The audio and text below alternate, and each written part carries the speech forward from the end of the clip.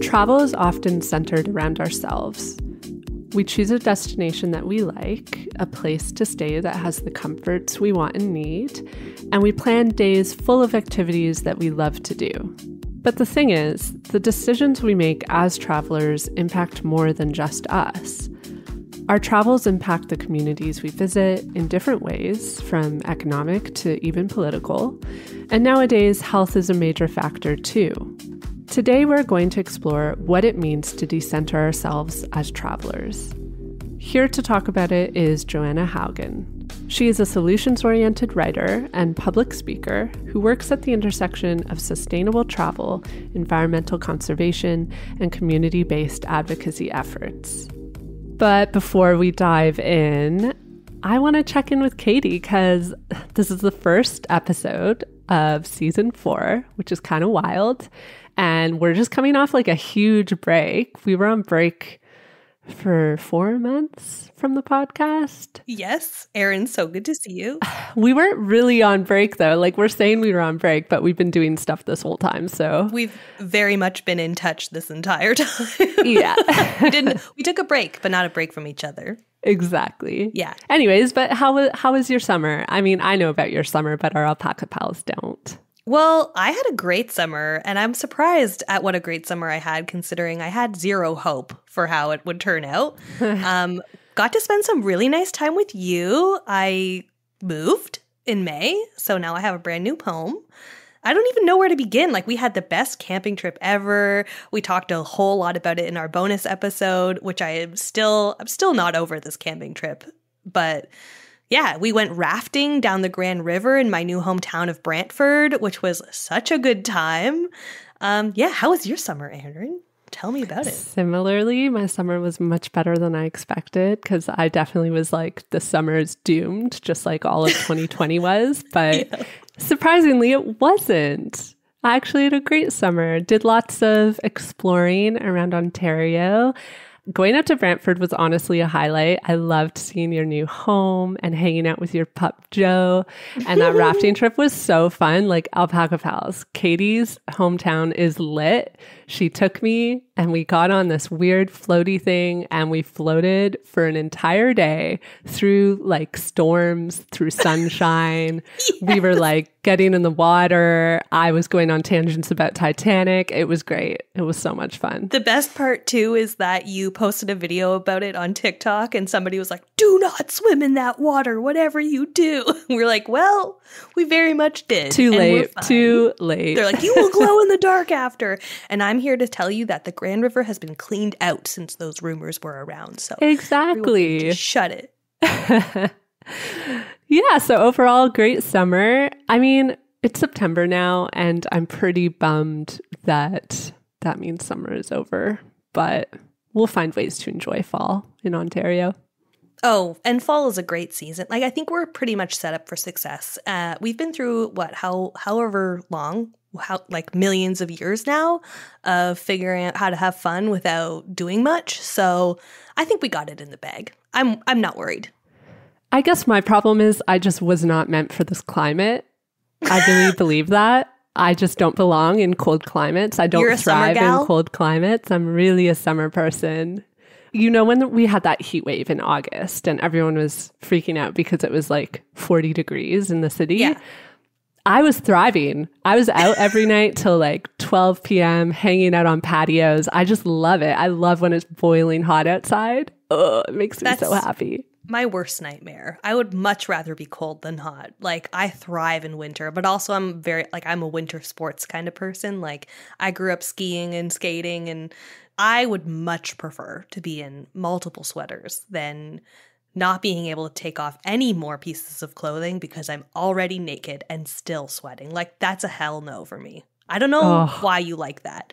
Like, I don't like the feeling of walking around a city when it's super, super hot outside and it's dark and you're like, ooh, it's one of those nights where I'm like out going to the bar and walking around. It's so hot. I'm in my cute little outfit. No. For me, that looks like legs rubbing together the whole night, practically bleeding. I'm sweating.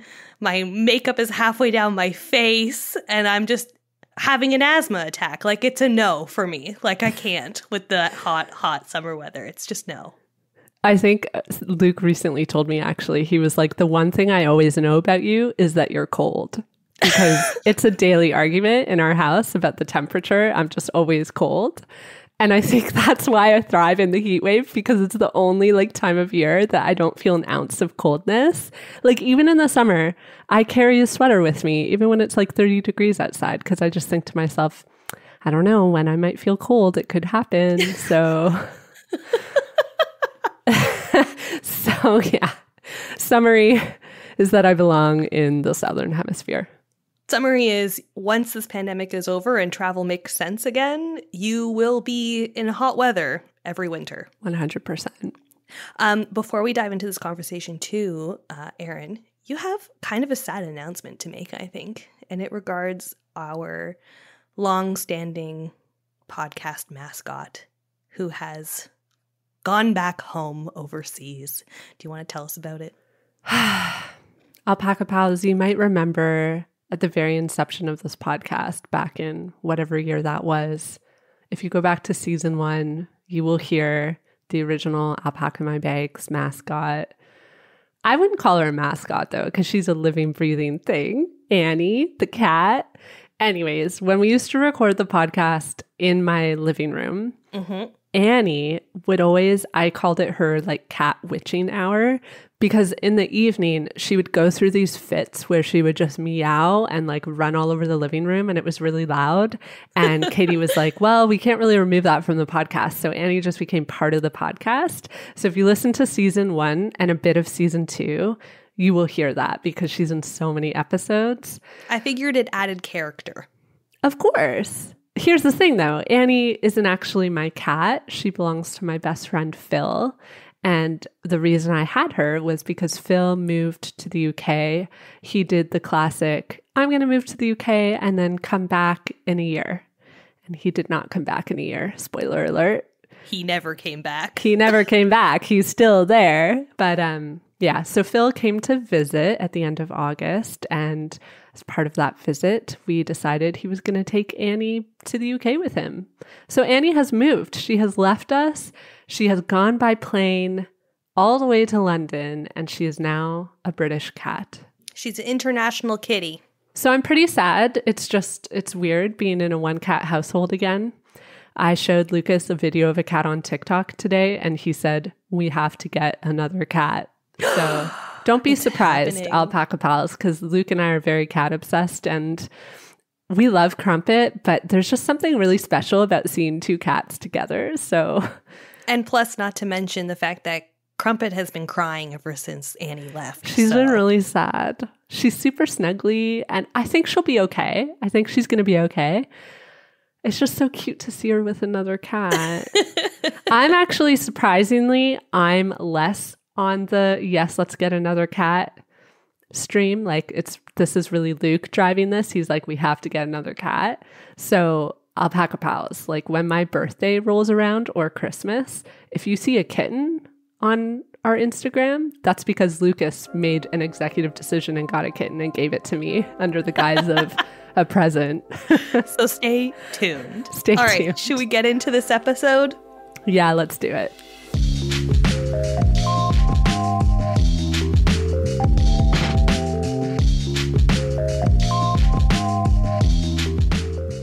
Welcome, JoAnna. Thanks for having me on today. We have emailed a little bit back and forth. Actually, we emailed right when vaccinations were ramping up here in Canada. And you had mentioned to me that you were feeling skeptical about the narratives we were seeing in the media about vaccination at that time. Could you describe what exactly was making you feel skeptical about the way that vaccines were being discussed? I guess this was in spring of 2021. Yeah, so I actually went back and checked, and we were in contact in March. And at that time, I was living in a country that is considered to be a mid-income economy. COVID numbers were very high, vaccinations were not available, and they continue to not be readily available. And at the time, within the travel context, we were starting to hear this narrative that travel is restarting. and that, vaccinated travelers should pack their bags and get ready to go because the world is reopening. But looking out my window, the pandemic was definitely still raging, and it is still very much an ongoing public health crisis in the majority of the world. And what was so concerning to me is that this message of restarting tourism was coming from within the tourism industry. And of course, this makes sense, right? The tourism industry has absolutely been decimated over the last 18 months. But this message of opening borders and getting started and, returning to business as usual was butting up against two other very distinct messages. One of these messages was this commitment to diversity, inclusion, and equity. Of course, vaccine inequity is a very real problem. And we had destinations and companies who were saying, we're open, we want you here, and also we are 100% committed to DEI. And there was this disconnect between that DEI commitment and this desire to immediately open borders and resume travel as normal. And the other message that really seemed to be in conflict with this restarting travel message has been this desire stated by the tourism industry to, quote unquote, build back better.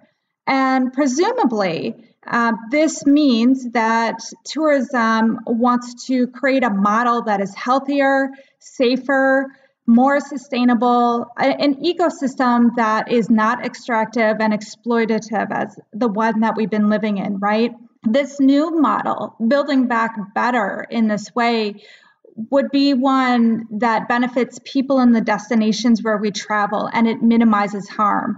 And yet again, we were hearing this message of we're restarting, we're opening our borders, but that was doing harm, that is doing harm. And so encouraging vaccinated travelers who are presumably people of privilege who have had access to vaccinations to start traveling again to destinations where people might not have access at all created this narrative that people from more, quote unquote, developed nations were needed to save the tourism industry. And this really is a reinforcement of that white savior narrative. Yeah, I agree with all of that. I have found that I take particular issue with people are talking about being in the post-pandemic phase, and it's okay, maybe in your town or city, it feels like you're in a post-pandemic phase. But even now, Delta is ramping back up, even in North America, and we really aren't. We really aren't there. And I feel like that has been sort of the phrase in marketing that you see is being used to encourage people to get back to travel because, the pandemic's over. We're in the post-pandemic phase. So now you can travel again, where, like you say, in reality, most of the globe is not nearly at the stage that we are at here in North America. I mean, we are still very much in the midst of a pandemic. It's real. It's still happening everywhere. And in a lot of parts of the world, vaccinations aren't expected to even be readily available until into 2022. So yeah, we had emailed about this topic, and I had thought that it was a really great starting point for this discussion about how to decenter ourselves as travelers, because this is now something that we need to consider if we want to decenter ourselves when we travel. We need to consider what is the health impact that I will have on the community that I'm visiting. This is something we've never had to think about before. And I think for a lot of people, it is a novel new idea to actually have to consider, okay, is my vacation to Mexico actually a good idea right now? Not just for me, but for the people on the other end. We need to consider whether or not the communities there are protected by a vaccine or other means. We need to consider what community spread is like in their community, but also in your own community if you're going to be traveling from one location to another. Yeah, there's a whole slew of things that you need to think about if you want to decenter yourself as a traveler in this scenario. And in my mind, decentering yourself as a traveler is just taking the time to think through why you are visiting a destination and what impact that visit may have and how you're going to contribute to that community. How would you describe decentering yourself as a traveler? To me, it's really about having an awareness of yourself, your actions, and what it means for you as an individual to be in this specific space at this specific time. We all need to realize that our presence has some sort of impact. Sometimes that's positive, sometimes that's negative. We have an impact simply in being here right now on the environment, on the culture, on people. By being in a space, we become part of the story in some way. And of course, this all sounds very focused on the self, but that's really important to understand and have that awareness, because it's only then that we can be really intentional in our actions and our interactions and encounters with other people. It's about taking that extra moment to ask why we have a gut reaction when we observe something, or why we might attribute a certain label or phrase or thought to something that we experience. Maybe why we feel the need to insert our story or our opinion when somebody is sharing theirs. It's just taking that moment really to be very aware. I mean, the truth is that without travelers, there is no tourism, right? Travelers make tourism exist. And yet the travel experience has been catered to the travelers, often to the detriment of local communities and the environment. And decentering ourselves from this story as a traveler-centric space really requires unlearning the dominant travel narrative, which in a very crude term, it's that people and places exist for travelers' entertainment, enjoyment, and comfort. In an episode last season, actually, our guest, Zach, famously said, "No, the world is not your oyster." And he said this in reference to the idea of decentering yourself when you're traveling. And I think that quote just so perfectly sums up what it is about travel that can be sometimes problematic. Like the idea of the world being your oyster is so self-centering, and it kind of motions to the privilege and sometimes the entitlement that I think some people feel when they travel. Like you're saying, like travel is for me, like this is all about my entertainment. I'm about to go off on like a bit of a tangent, but I actually think this self-centering is connected a bit to our capitalist society, because people have like 2 weeks a year that they aren't owned 40 hours a week by their job. And so when those 2 weeks roll around, naturally, you want to make those 2 weeks about you and about your escape and about your relaxation, because you do genuinely need it. And given this, it doesn't surprise me at all that we tend to see this like tendency of feeling, oh, the world is my oyster, like during these 2 weeks that I have to myself.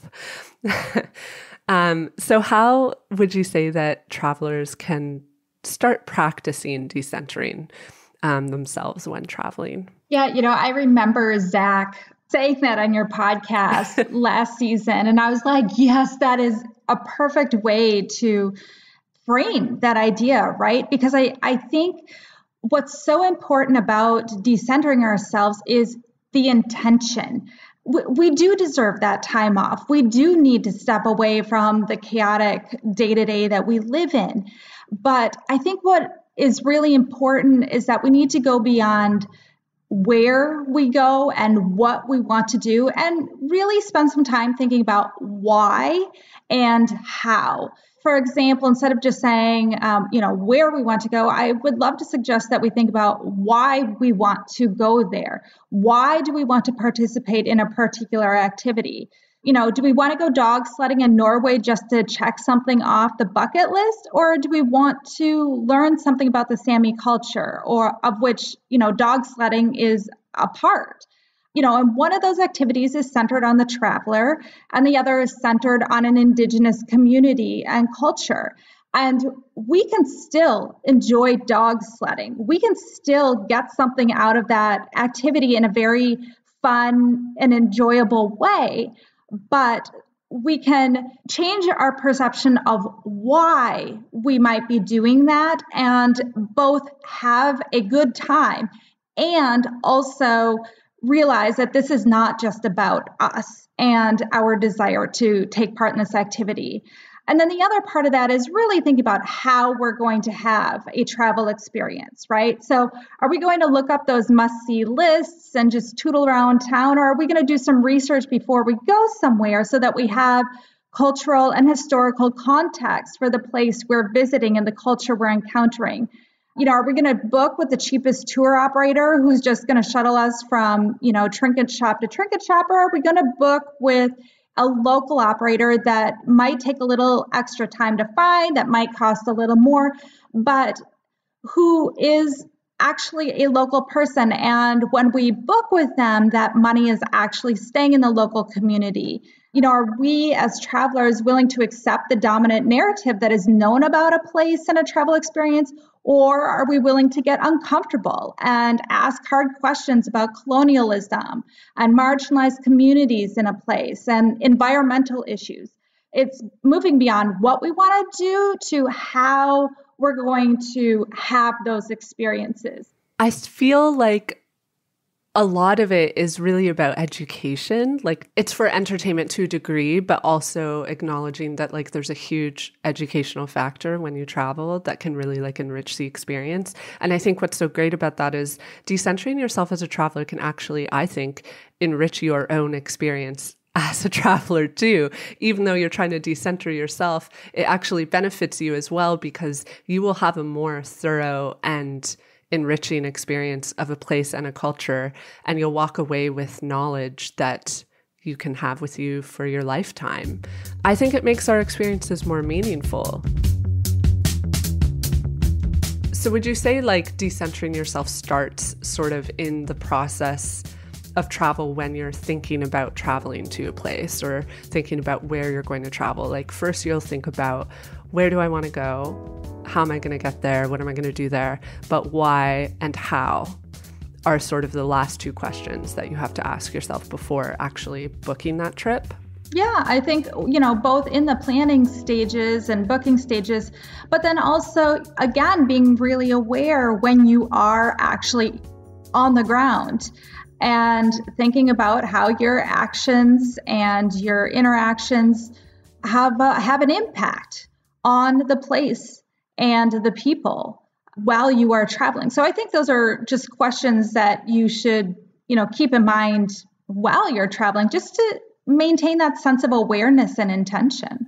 In an article you wrote earlier this year for your site, you brought up a point that Katie and I found really thought-provoking about responsible travel.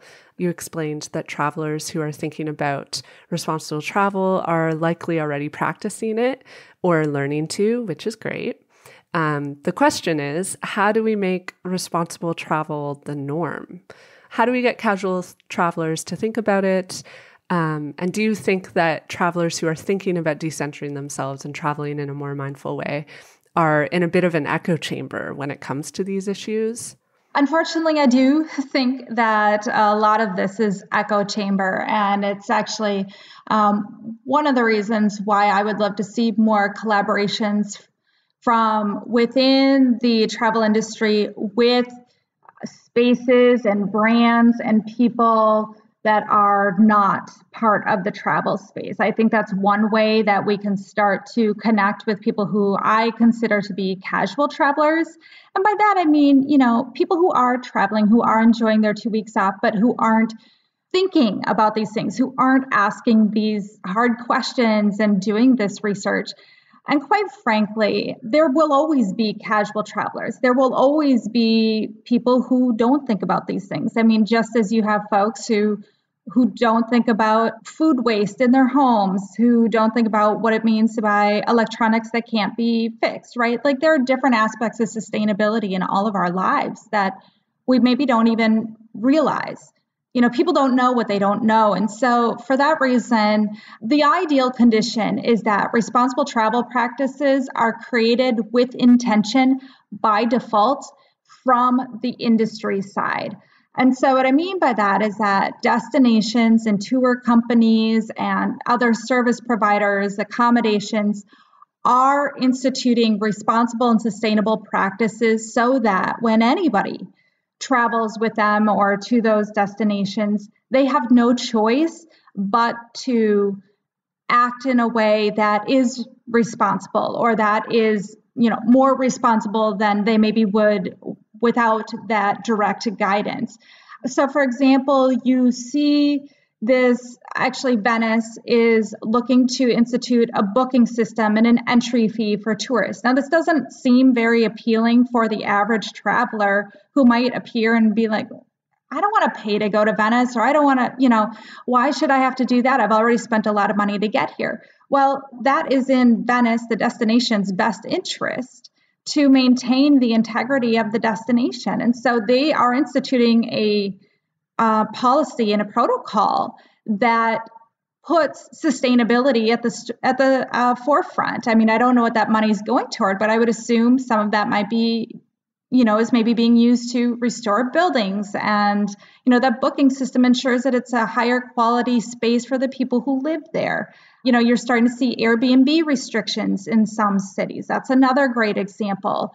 There are places that have tourism pledges that you can't help but to opt in with. It is in your face when you fly to those destinations. It is part of the experience. When it becomes the norm to behave in an appropriate and responsible way, that's when the casual traveler becomes a more responsible traveler, whether they intend to or not. So it's sort of like we can take an industry-led approach where the industry simply creates the environment for people to be traveling more responsibly to the point that it becomes normalized and travelers don't question it at all. I think what's important to think about is that just generally, people are becoming more aware of, say, the climate crisis. So it will become normalized in places if there are protocols in place to minimize an environmental footprint.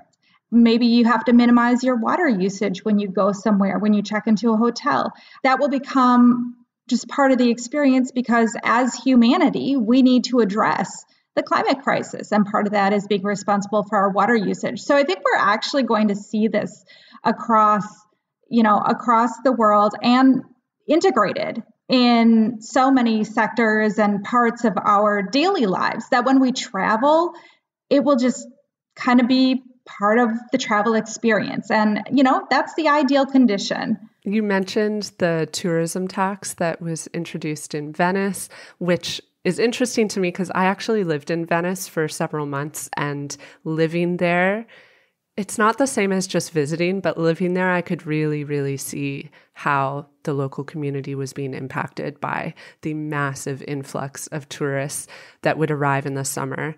For context, I moved there, I think, in February. And in February, it is a ghost town. Barely any tourists. And just 4 months later, it is a completely different world. There are days where you literally cannot cross the street because there are so many people packed into these alleyways in this beautiful city that is really crumbling because of this mass amount of tourism. And introducing tourism taxes tends to be really controversial, I find. And I remember when we went to Thailand, there was one island that we visited where they had done this. They'd introduced a tax. So to visit the island, you had to pay a daily fee to be there. It made me think about Venice because it was especially in the context of Thailand, it's not very expensive for a Western traveler to be there.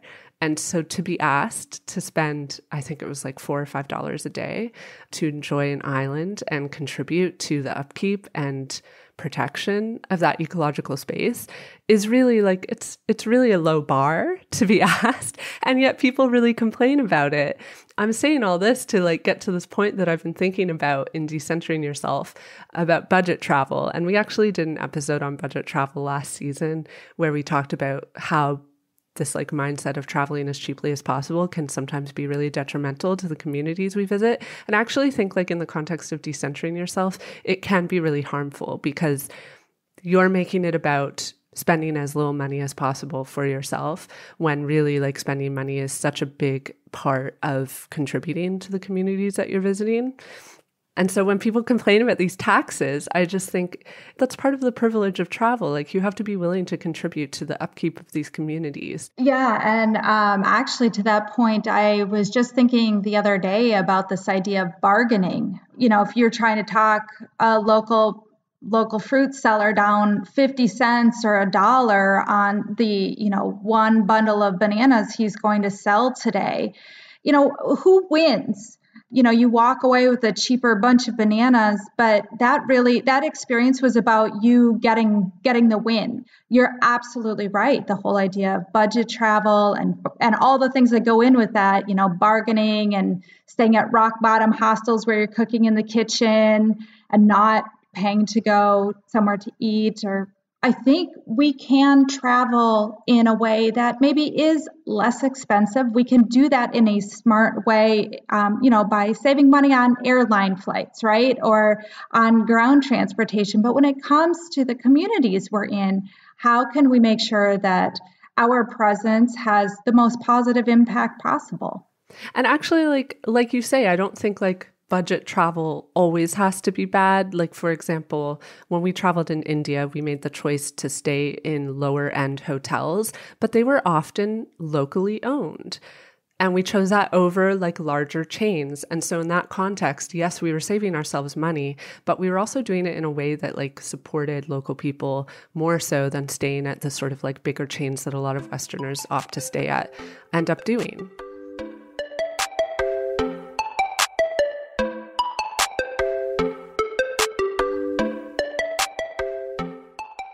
Katie, as you know, travel for me doesn't always go according to plan. Oh, I am well aware. I've heard enough stories on this podcast to know that mishaps can happen when anyone travels. Absolutely. And when they do, you need travel insurance. And I couldn't recommend World Nomads more as your go-to. And they've actually helped me out of a super scary situation before.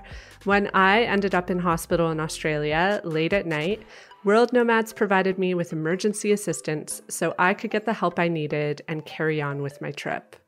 World Nomads policies are simple and flexible. They cover over 150 adventure activities, including higher risk activities like scuba diving and trekking. Benefits limit, conditions and exclusions apply. Be sure to read your policy wording. Learn more and get your travel insurance quote at worldnomads.com. The link is in our show notes.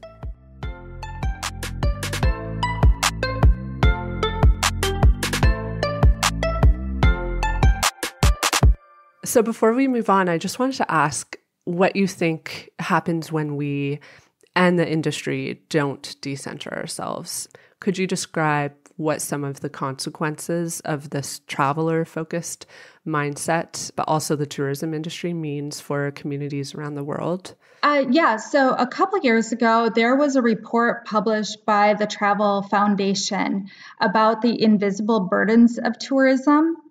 And I love that terminology, invisible burden, because, we know what some of the consequences look like when travelers are burdens, because we have seen this. It's things like over-tourism or travelers who are clearly acting disrespectful in some way. But there are so many more burdens that we can't see, that we maybe don't think about. Again, travelers don't know what they don't know. So something like using up precious water resources or, creating waste. When you throw something away when you travel, where does it go?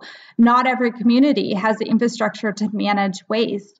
In the case of COVID, this is a burden if you're taking up space in a hospital or if you need some sort of emergency care when local people don't have access to that care, or local people might get sick if you transmit COVID. So these are all burdens that come along with being a traveler.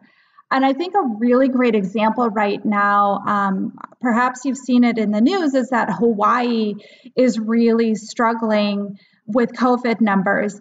And there are some water shortages, I believe, on Maui, where water is being diverted from local folks, but travelers are not being asked to cut back on their water usage. And this is one of these examples of, you might need to do some research to realize that right now is not a good time to go to Hawaii. And not only is right now maybe not a good time to go to Hawaii, but decentering ourselves would be looking at this situation. And if you decide to go, being very mindful about how much water you're using, donating to a local indigenous organization that is on the ground doing work to ensure people have enough resources. This is ensuring that you are supporting local communities.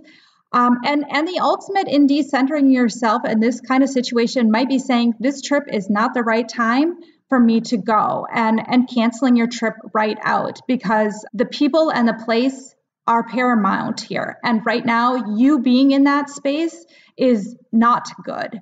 It goes back to this awareness of what does it mean if I am in this place, and how does that impact negatively or positively on the environment and the people who live here? I love that you've brought up the example of Hawaii, because I have seen so much discussion around this. And actually, I wanted to mention there's a traveling family. They're called Local Passport Family. Recently, I don't know her name, but the mom in this family did a whole series on Instagram where she was explaining why the family has canceled their trip to Hawaii. And she cited many of the things you've cited, like the worsening pandemic and water shortages and environmental concerns. And I know overcrowding right now is a big issue because, of course, like everyone wants to go to Hawaii right now. And really, like, local governments are asking tourists to wait to visit. And ultimately, she said that their choice was based on this and based on Indigenous communities asking people not to come right now, and just wanting to respect that ask, which I think is a great example of how to decenter yourself when you're traveling. I think that right now it's more important than ever to continually research until you visit a place. Luke and I actually have a trip booked to New York in a couple weeks, and we're very much like, this may or may not happen. It's going to depend on what numbers are looking at and transmission rates and et cetera. And part of prepping for this trip has meant researching like regularly and checking in on the situation there to see whether it's responsible or not to go, as well as keeping an eye on the situation here. And I think that's so important in the context of the pandemic, because you might book a trip to Hawaii for 4 months from now, and in 4 months, the situation could have changed, but it also could not have.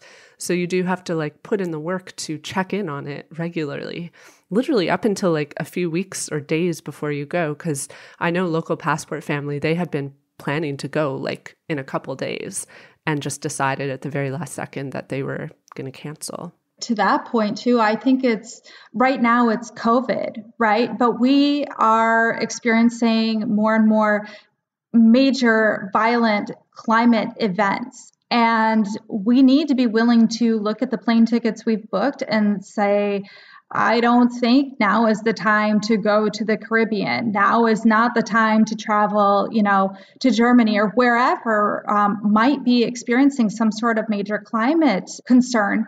Because if you have an emergency as a traveler, you need to be able to deal with yourself. And if you need to be evacuated, if you need help, if you need, to get to the grocery store to get food or whatever the case might be, it's not about you. The focus really needs to be on the people who are living in a place. So you mentioned earlier that the travel industry at large is very traveler-centric. It is kind of the business model.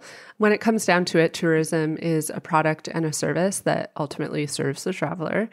It's literally about providing experiences that center the traveler, although maybe not when you're flying economy on an airplane. It's just one thought I had. I don't feel very centered when I'm squished into an economy seat. What role would you say the industry itself has in helping tourists decenter themselves? And what steps would you like to see the industry take? It is 100% true. Tourism does not exist without travelers. It is about travelers going places that makes this industry exist. But that doesn't mean that travelers need to be centered in the tourism narrative. Some of the things that I would love to see are more transparency so that travelers are aware of both their positive and negative impacts. I want to see destinations and tour companies publishing carbon and impact labels. I want to know where money is specifically going. That information is hard to find, but it should be readily available for travelers to access. What does it mean when companies say they're supporting local communities? This is something we're seeing a lot of right now. But what does that mean? Going back to your example in, I believe you said India, where you stayed at local lower end hotels versus an international chain. Yeah, maybe that international chain is paying local people to, work there. But is the vast majority of money actually leaving the country? How much is actually staying within the community? Where is the money going? So more transparency on the side of the industry so that travelers can learn about what their negative and positive impacts are when they travel, and they can make choices based on, for example, their carbon footprint by signing up for this tour versus that tour, or visiting this destination versus that destination. The other thing that destinations in particular can do is promote and amplify more diverse guides and storylines. There is a dominant narrative that has been shared about every destination, and it's the story that we all know, regardless of where you might go. Hawaii is actually a really great example. The story in Hawaii is that, it's this tropical paradise, and you can hang out on the beach. It's really beautiful. You can go, maybe hiking to overlook this beautiful place, and it's lush and tropical. But there are other stories in Hawaii. What is the historical story there that we are not hearing? What are some of the cultural stories that haven't been surfaced? And I don't know much about Hawaii, so I don't know what those storylines are, but they should be made available by the destination just as prominently, if not more so, than the common and dominant narrative about a place. And so, one of the things that I really do want to see destinations doing is more actively promoting guides who are part of marginalized or oppressed communities. I want them to start being more transparent and open about the different aspects of their community that, we maybe don't talk about, and that might be social challenges or environmental challenges. I mean, there are many, many storylines into a place. Place is a complex thing. It's been shaped over many, many years by many people, many encounters, many cultures. And so there is never just one story. This is something that Katie and I have discussed often about the tourism landscape in Canada. We don't have enough Indigenous-led tourism in this country. And because of that, tourists are missing out on such important stories about this place. And for less tourist-centric tourism, we need to have those stories available to us, because I have family from Europe that has visited Canada multiple times, and I've asked them, how much do you know about Indigenous history in Canada? And they barely know anything. And it's that's a failure of the industry. And that's a failure of Canada, actually focusing on Indigenous-led tourism, because that's how we get those stories out there. And I also love your point about more transparency. When you want to book a tour group, you can actually email and demand transparency. And by doing that, we're starting to encourage more transparency in general.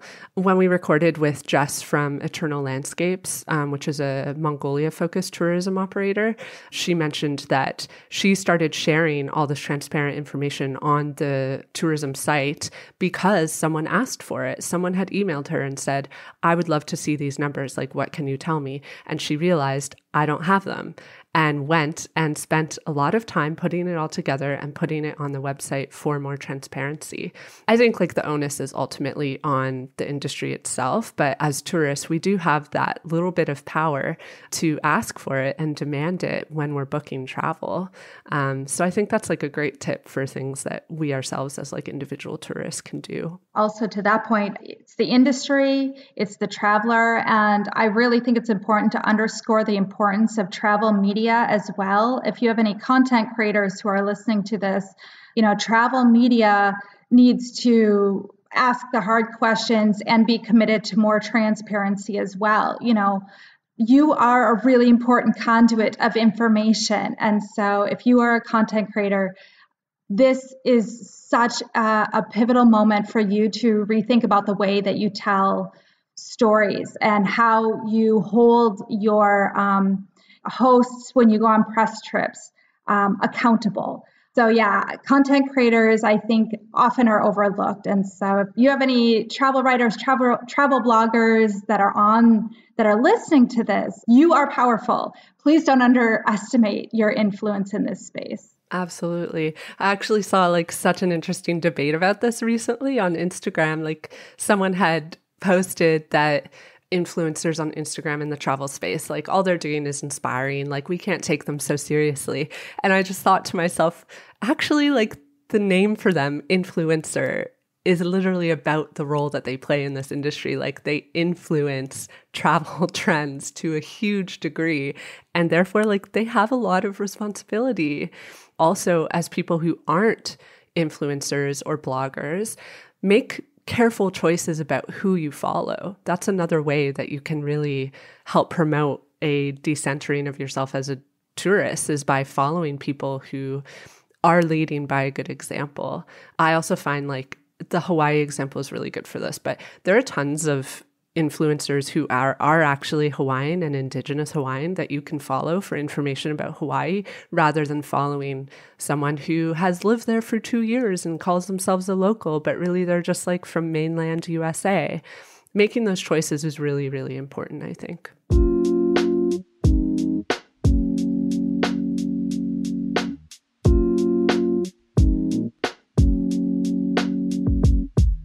In your article, which I mentioned earlier, we're going to link it in the show notes, Alpaca Pals, you say that when those working in tourism recognize their ability to shape travelers' perceptions, they also create the conditions for a much needed shift in perspective.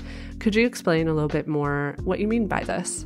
Yeah, so, whether we realize it or not, when we travel, we have a picture in our mind about what we're going to see and experience. And there's a reason why we book our trip somewhere. We heard something, we saw something, we have something in mind that is appealing to us, and that's why we're going to travel. This is shaped by so many different influences in our lives. But the way these stories are presented to us then shapes the expectations of how we will have certain encounters and how we should act and behave and what we should think about certain things once we have arrived in a place.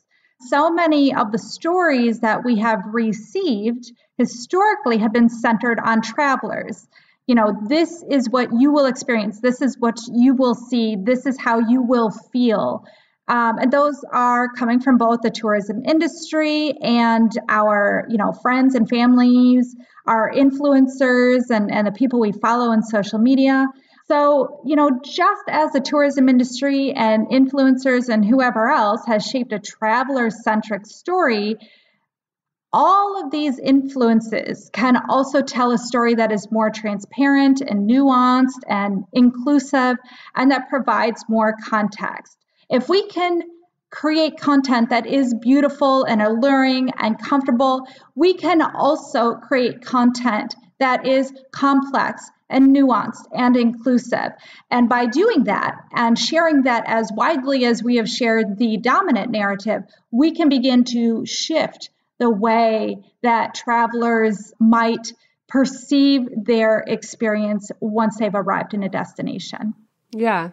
Do you maybe this is wishful thinking, but I do feel that in recent years, there is more discussion, that I'm seeing more people move towards this kind of content, this more thoughtful travel content. This is just like anecdotal observation, but do you think that we are starting to see people sort of gravitate in that direction a bit more?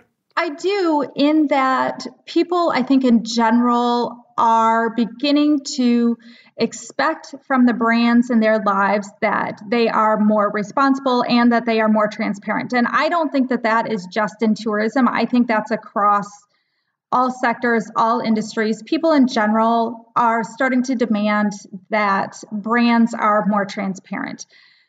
Now, all that said, I do still think that there is a certain extent of an echo chamber when it comes to travel content and mindful travel content being shared to people who are inclined to lean toward mindful travel content and people who are just following, influencers and travelers who still do create content that is set against a beautiful backdrop.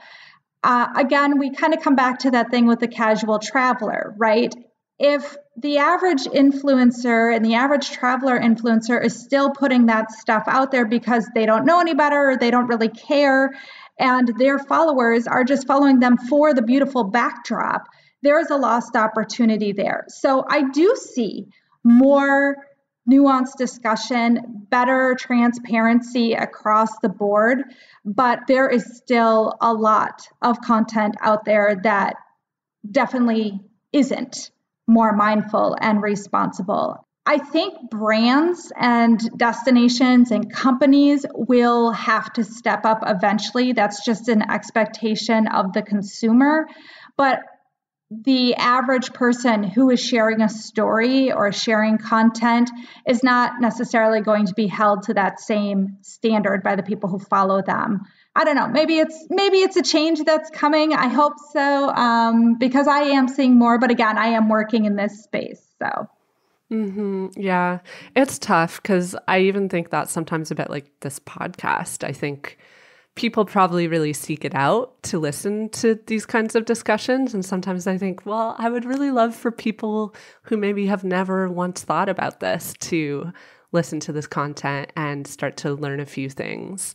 I mean, I myself have learned so much in making this podcast. And so I would love for it to break through this echo chamber and reach people who maybe haven't like considered some of the topics that we've talked about.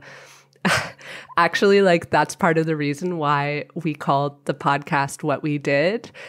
Like I'll Pack My Bags is very just sort of neutral, like travel oriented. We didn't want to make it too like responsible travel focused in the title because we thought, oh, maybe that'll attract people who otherwise wouldn't find the show and wouldn't be looking for like this particular niche, I guess, of travel content. So I don't know if that strategy is working.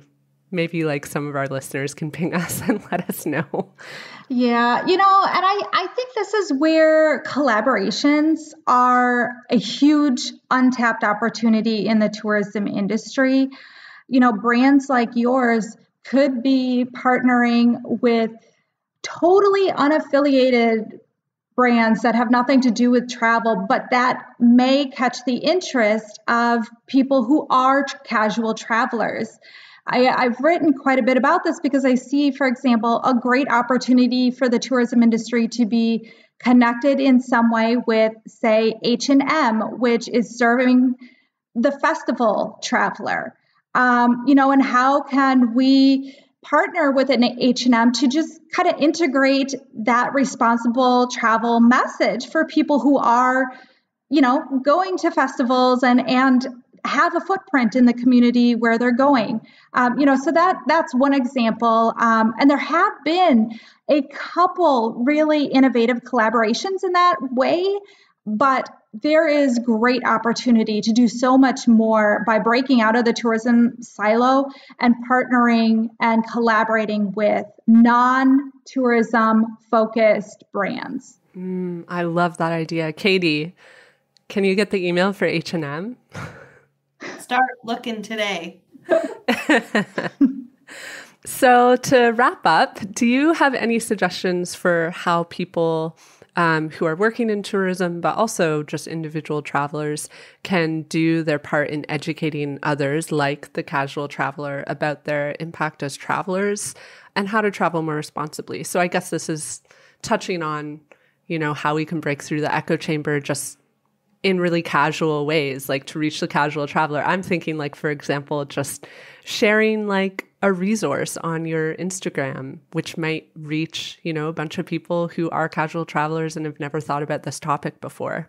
Yeah, you mentioned something earlier that I think is really important, and that is just really being mindful of the way we do share our travel stories. The next time you travel and you're going to post on Instagram, just think about how that's interpreted by the people who have no other context of where you are, what you're experiencing. This is something I've been thinking about a lot right now because I just moved to Tunisia. And just like any experience where you land in a new country, you're kind of overwhelmed with, quite frankly, all the amazing things that are going on around you. And I want to share that, but I also want to provide a very nuanced picture of where we live. Yes, it is beautiful flowers and an incredible, seed right down the street. Garbage is an issue. A picture of garbage is not this, as aesthetically pleasing as some of the other scenes that I'm seeing on my walks in the evening. But it's important to provide a, wider picture of my experience here. And so I think we can all use that as a great guidance in how we tell our stories. The pictures we use, the words that we choose, what do we emphasize? What is shown and not shown? And how might that be interpreted by the people who are consuming our content? With that in mind, I think it's really important to just remember that your actions matter. People take cues from other people in their lives, whether that be friends or family or followers in some capacity.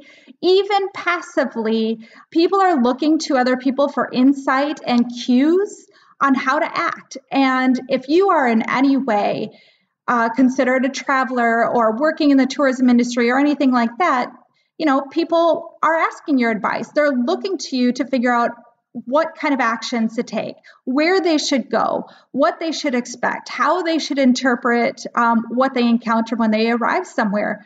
So just realize that you are influential, even if you don't think of yourself as an influencer. Your actions matter. I think, we hear so much messaging about we need big systemic changes, but I really also think there's a lot of power in realizing that saying no to a plastic straw might influence somebody else to do the same. And we can take that lesson with us when we travel. Absolutely. We actually have recorded an episode which will be released shortly with James Mwenda, who's a conservationist in Kenya.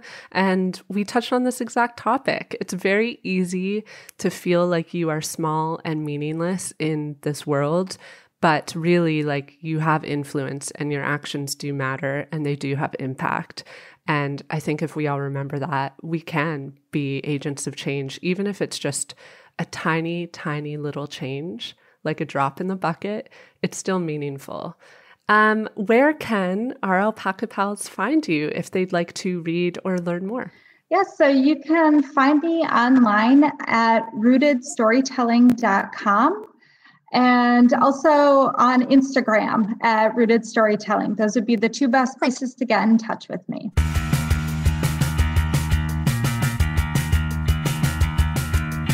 Alpaca My Bags is written and hosted by me, Erin Hines, and produced by Katie Lohr.